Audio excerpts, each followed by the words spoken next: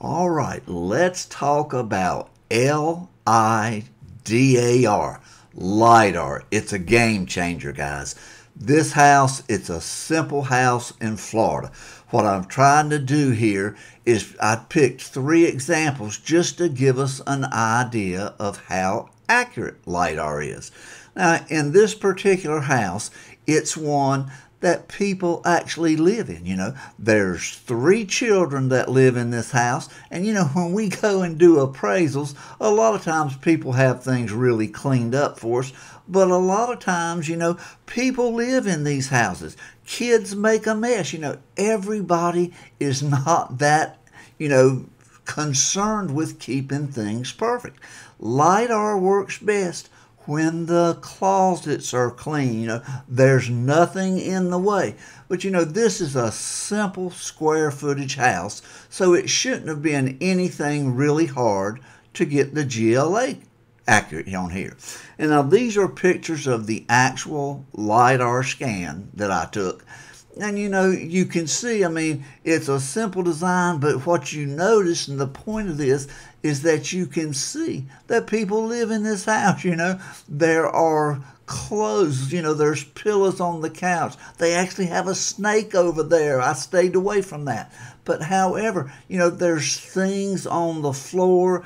There's, a lot of people have more furniture than other people. Sometimes things get in the way. Baby strollers, tables, there's just things that get in the way. And when you're doing a scan, it's very important for accuracy to make sure there's things not in the path of your scan. And as you can see by these scans, there are a lot of things in the way. Now, technically, that should not impact the scan and change, what the square footage is. And that's why we're doing this test, to see if it makes any difference if you got like a new construction versus a house with children that somebody actually lives in. So when we come down to the GLA, in this first example, there was an appraisal done on this, so we're going to see. In the tax code, it's listed with 2,639 square feet. Now, in the appraisal sketch, he came up with 2,821 square feet, which I actually remeasured just to be sure, and this was taken just from his report and came up with the same thing. Now, this is the LIDAR scan. What did we get? 2,539 square feet. Guys, that's a pretty big difference on there. So, appraisal, 2821, Cuba Casa, 2539, and the tax records, 2639. Now, just between the appraisal and Cuba Casa, guys, that is 282 square feet. Does that change the value? You better believe it does, guys. A difference of 20 to 30 and square feet, that's one thing. But 282 square feet, and remember, this was a simple design. There was nothing complicated about this other than the fact that people actually lived in this house. So our first example comes up with 282 square foot difference between the appraisal and Cuba Casa. Let's look at a second example. Okay, guys, let's look at example number 2. This house is a 1.5 story design. The front is pretty basic. The back has, a little bay shape on it, but it's nothing really hard to measure. You got an open foyer in the living room, but nothing really complicated. The scan that we got back was 3,672 square feet. Now, this sketch is from the appraisal that was posted in MLS. First floor is pretty basic, no problems.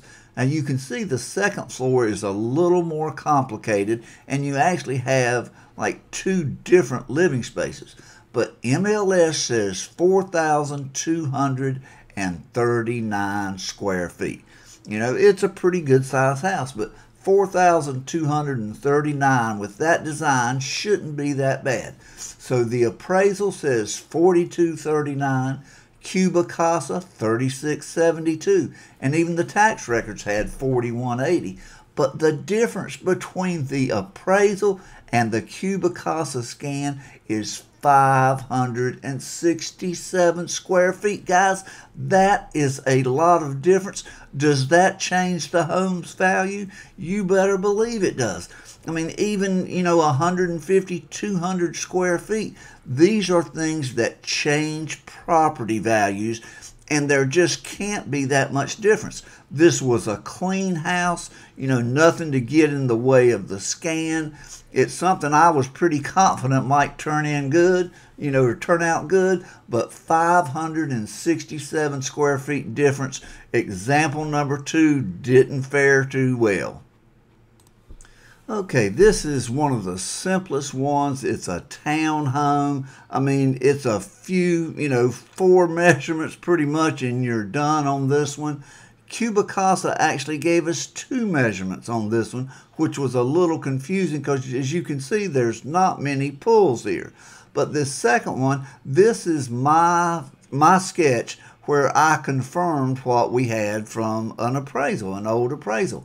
And, there's quite a bit of difference. But, I mean, if you put the 2 side by side, there's just not much complicated here. And this ought to be one of the ones where, there's, 3 or 4 square feet difference at best. The appraisal had 2,055. The first Cuba Casa had 1983. And the second one had 1921. Not sure the difference.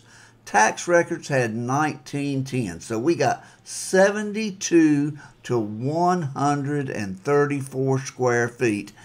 And that's too much on something this simple. This one should have been a no-brainer, but for example number 3, it just did not do the job that it should have done. Okay, now the point of looking at these Cuba Casa examples is not just to tell you how bad Cuba Casa is. Actually, they were about the middle of the road in everything we've tried. And the point of this is to make sure that you test whatever program you're going to use. Before you start putting it in files to give to customers, make sure you do your own test and learn, when it's so important, to open the windows and the blinds and move things out of the closets. Each program has their own idiosyncrasies, and you need to learn what you have to do to make that program work the best. Call the company, talk to the people that do it, and they all have some great videos on how to use their products. So make sure you just take a little time to really learn your product. And of course, now the iGuide works really, really good, but you got to buy a $3,500+ camera to get that level of quality. And obviously, if you go into the one that's $53,000, if you're doing professional commercial buildings or whatever, maybe it's worth that expense, and you're an architect or whatever, they each have their own field or marketing, if you will. But to make sure the product that you use, and some of them they're kind of like people in measuring. They get better with time. The more you use it, the better you learn how they work. You learn to work with it. Spend a little time, get to know the product that you're going to be scanning square footage with.